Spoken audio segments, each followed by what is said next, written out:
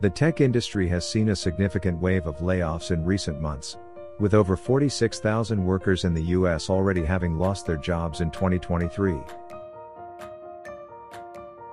This is on top of the 107,000 job cuts made by tech companies in 2022. The layoffs are part of a larger trend that is sweeping the tech sector, with big names like Meta, Amazon, Shopify and Netflix all making major reductions in their workforce. The primary reasons for these widespread layoffs can be attributed to a few key factors.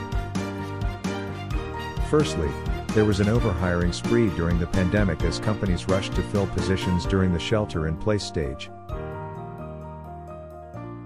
Secondly, there is economic uncertainty and fears of a recession, which has prompted many tech CEOs to preemptively tighten their spending. Finally, the digital advertising sector is cutting back on its spending, reducing the potential revenue sources of many tech firms. The impact of these layoffs on the economy is far-reaching. With fewer companies preparing to go public, investment banks will take a hit. Companies will also be looking to quickly conserve cash by slashing their advertising spending, further impacting media companies. For investors, it means that investing in tech has become more difficult, although I can still help discover the best investments. Overall, the tech sector is facing an unprecedented period of change. Companies large and small have been forced to make tough decisions to ensure their long-term survival, but the impacts of those decisions are being felt far and wide.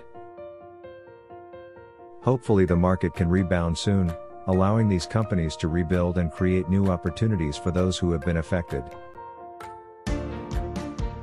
The past couple of months have seen major layoffs across the tech sector. In December 2022, Cisco laid off 5% of its workforce, DoorDash 6%, Candy Digital 33%, and Redfin 13%.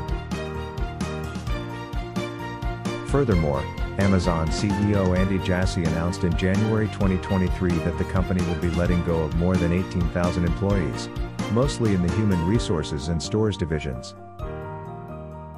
Major layoffs were also reported by Microsoft, Salesforce, Vimeo, Goldman Sachs, Bed Bath & Beyond, BlackRock, the Bank of New York Mellon Corporation, Coinbase, Qualtrics, Carta, Verily, Meta, and Stripe. Stripe's layoffs amounted to 1,100 employees, while Meta's amounted to 11,000. Google's CEO announced 12,000 layoffs.